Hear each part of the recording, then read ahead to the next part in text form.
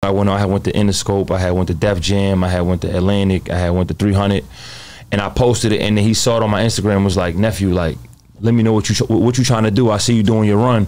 Make sure that they give you what you want. He was like, what you want? And I was like, well, everything I'm telling them I want, they like, that's a little too much. He was like, put it in paper, give it to me. And that's what he did. And I still to this day got a good relationship with Bird. So you telling me he put everything you put on paper that you wanted? Yeah, I probably should have put more. Yeah, he gave it to you. Yeah. Say that loud, because most people be saying he don't be doing right. I ain't got nothing to do with that. No, but I'm just saying he did you right. Bird did me right. Yeah. Wow. And he did me even more right because he gave me what I wanted. I was able to give 4 other people opportunities. Like 2 of them didn't had no crib, never had a dollar. Yeah, I gave 4 people 50 grand that never had more than 10 grand ever in their life. Yeah, we on Boss Talk 101. Yeah, we gonna talk. You know what I mean? So I just I gotta ask you about signing the Cash Money, which I don't think it was a bad ordeal, but just let me know how did you even get into understanding who they were and even knew. Oh, I mean, you know, how did you even know? Oh, because everybody was talking. They said don't sign, they gonna take your money. Yeah, I don't give a damn about that. But I'm just telling you how they gonna come. I mean, but I mean, you sure about this? I'm gonna tell you why. Because I look at it like this: a nigga always got something to say. Like if you can hear a story good or bad, it's gonna go one way or the other. 2, I looked at it like, you know how you might be from the hood, like you might be cool with the junkie that be outside the store. Like, bro, if somebody tell me how he got there and I hear just that, I'm gonna think just what they told me. But every time I come out here, hey, what's up, young blood? He might ask for a cigarette, a beer, something to drink, something to eat. Nigga always cool to me. Take care of young blood, be safe out there. He don't give me no problems, but something wrong with him. Same way I'm outside with the niggas that sell dope, weed, nigga done rob, nigga. That's my mans though. But he got locked up. He did 5 years for armed robbery. Came out, he different now. But let the motherfucker that he robbed tell me the story. That's what I'm gonna think. So with Bird, when I met him myself, and I was just watching him. Where'd you meet him at? I met Bird. They took me down to my man Travis Peterson, who used to manage me a little bit. Took you down to the what's that? He from DC. He brought me down to Miami at the Hit Factory. I knew you were about to say that. The Hit Factory. Introduced me to Bird. He was up there at Hit Factory. Put me in a room with him, and we had just got cool. He wanted me to just cut some records. I was already over there because Timberland did a writing camp, so I was already at Hit Factory and met Bird there. I came back and I said, you know, I'm gonna come back out, and we flew. We did a record. I cut a record called "It's Calm." That's that guy over there. I was about to tell you. Whoever's out there, keep your fucking voice down. But he can go outside. I cut a record called "It's Calm." Bird wanted to put a verse on there. We worked. I pinned a joint for him, and then we ended up going to New York with GT Films. He was staying. What year was this? I'm gonna say 2017. Okay. I'm gonna say 2017. So him and Lil Wayne wasn't really rocking at that time. Like Wayne was literally a couple rooms down. Yeah, like, doing this not thing. even talk. I saw them in the same parking lot, not even talking. Of course, like, it was kind of awkward. I bet. But they did it the other night. For real, in front of the crowd. They didn't come out on stage. They have their moments, but you stay out of that. But then you see them. So I just had a because then they'll piece it up. You know what I mean? They'll piece it up. No, they family. Like, when that shit was going down, I watched them in the same park. I watched Wayne go this shit when he was at his peak of being angry about it, and they was literally in the same area, parking lot. Like if it was really a problem, they could have just addressed it. But they just didn't talk to each other. Yeah, so but I stayed out of that.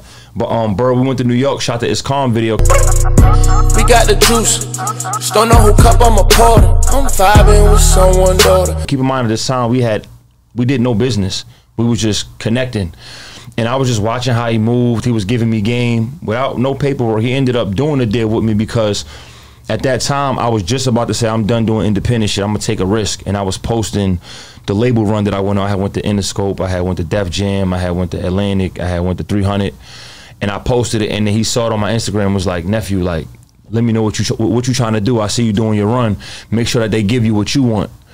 He was like, what you want? And I was like, well, everything I'm telling them I want, they like, that's a little too much. He was like, put it in paper, give it to me. And that's what he did. And I still to this day got a good relationship with Bird. So you telling me he put everything you put on paper that you wanted? Yeah, I probably should have put more. Yeah, he gave it to you. Yeah. Say that loud, because most people be saying he don't be doing right. I ain't got nothing to do with that. No, but I'm just saying he did you right. Bird did me right. Yeah. Wow. And he did me even more right because he gave me what I wanted. I was able to give 4 other people opportunities. Like 2 of them didn't had no crib, never had a dollar. Yeah, I gave 4 people 50 grand that never had more than 10 grand ever in their life. 4 young kids that was producing. So I was able to give them all 50 grand. He didn't even know who the f it was. He gave me the money. You know what I mean? It was like a little period where like we did the deal and then took a little couple, like a week or two to get the bread. But I had text Bird one time and I was like, yo, big homie, what we doing? He said, you know, my nephew, my bad. I'm gonna go get it myself. And next thing you know, that wire was there, right hand to God. And when I was trying to get out my deal, he got on the phone with me and worked it out with me to get out as well. With him, get out with Cash Money. Yeah, he had even changed his number when me and Money Man was trying to get out our deal. Rest in peace, his man CeeLo that passed away had a heart attack at a young age. He put me back in touch with Bird because Bird changed his number when everybody was getting out their deal. Yeah, and was like, nephew, it ain't gonna be easy, but let's put it in paper, get you on a email with Ed. Just give me back what I gave you. We won that $300,000 back. I said, bet.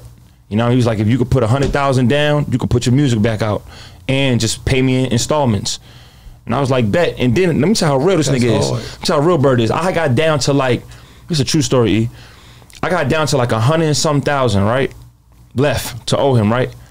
I said, Bird, I got 60 for you right now. I know I owe you this 100, but I can give you this 60 right now if you just let me out. He said, man, let's do it. I said, tell the lawyer, right hand to God, bro, ask him. Went there, I said, hey, Bird agreed. He said, he hit Bird, said, let's confirm with Bird. Why it is 60? I was out. Damn near say 40,000 just because he ain't give a fuck.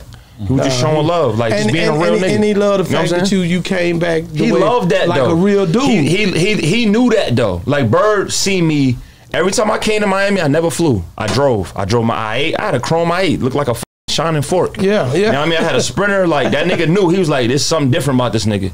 He knew me and Money Man really had not his type of money, but he knew like, nigga, we ain't just quit Popeyes, nigga. Nah, nigga, we got something. The way we knew how to get it, he knew that though, and I think he respected that about me. He gave me a lot of game that I would have paid double that money for, and I still appreciate that process. Like I never have nothing bad to say about. If I DM Bird right now, he gonna hit me. Yo, nephew, how you good? Like he gonna talk to me. You know what I mean? So I always respect that. You know what I'm saying? What about, so you say you and Money Man, y'all left about the same time? Yeah, so we signed about the same. I signed before and left Money. about the same time. Yeah, cause I was in the room when he met Money Man. He whispered in my ear and asked me what I thought about Money Man. What'd you tell him? That's that nigga for real. That nigga getting the bag. Cause me and Money Man was already like this. We already had 6-7 songs at Akon Studio. So we was already like this. I already know how the shit he rapping about, he's dead serious. Like if you in Atlanta, you know what I'm saying? So I'm telling Bird, like, Bird, that shit he talking about, he's dead ass. And this nigga could do that shit off the top of his head. He like, for real, nephew? I said, hell yeah. He said, this nigga hard. A couple days later, Money Man like, man, I just finished my deal. I was like, bet, nigga, let's go. Nigga rocking that whole, you know what I'm saying? All this song beat about the same, but that nigga gonna rock it. It don't matter. That nigga, every song beat sound about the same. I buy a bell and give it to the team. I funded my rap career from the green. She fake the freshest nigga ever seen. Yup. And that shit bouncing. I put her in diamond because she the finest. I put her in Ricky. She holding my blicky. AMG wagon and shit like a Tom. Money Man hard as a mother. Like Money Man, yeah, man. You know what I'm saying? Money Man gonna keep rapping, nigga. My nephew played that shit so much I was mad. He a good dude. Something that niggas don't know about Money Man though, he a big listener. Yeah, he used to call me a lot and ask me 1,000 questions and out of nowhere it stopped. Cause that's what he do. He gonna learn. He gonna find the loopholes and man, this shit got damn kind of difficult, man. Kid, man, help me out. Like I'll give him the game and he'll never ask me again. Really? Yeah. He was like, he was rocking with he'd be in the other room rapping. Hey, I need a hook on this motherfucker, man. I can't figure it out, man. Let me know when you're done. He'll leave for hours. I knock that bitch out. He'll come back, you know, cause he had a song. One of his first biggest songs was "Trying Me" before all the big shit went. And he talking about me on the hook. They wanna fuck with the kid like I'm Billy. They wanna fuck with the kid like I'm Cyree. She wanna fuck with the kid like I'm Billy. She wanna fuck with the kid like I'm Cyree. That's him. He talking about me. Damn, so the nigga was. It's a nigga that live up the street from here named Lil Rock T. Okay. That's who were producing a lot of his stuff. Lil Rock T, a little white looking kid.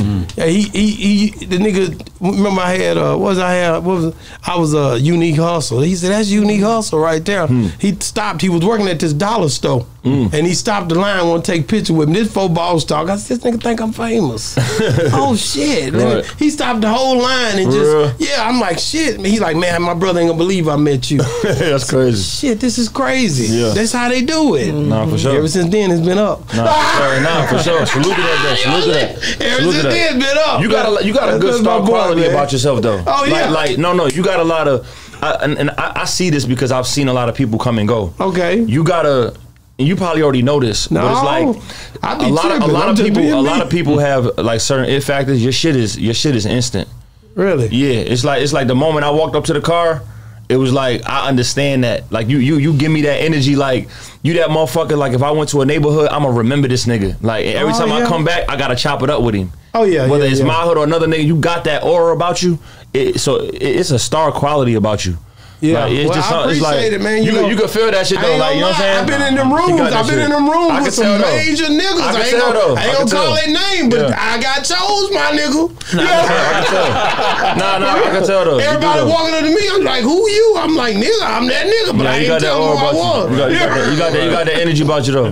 Thank you, man. No, I'm just a regular old boy that just love to have a good time, and that's how this show came about, right? No, for sure. So ever since, Remind me of one of my uncles. just cutting up, having a good time. Yeah, that's what it's all about. For sure. I tell everybody, even all my people, Carlos and everybody, it's like hanging under the tree. You know, I don't look at this as no podcast. I look at this like hanging out. Yeah, we shoot the breeze. Yeah, it ain't the same when you look at it like nigga got a questionnaire. He in there reading that whole nigga serious. Nah, man, it's not like that with me. Yeah, life too short, my dude. Yeah, you know what I'm saying? For sure. Yeah, we on Boss Talk 101. Yeah, we gonna talk.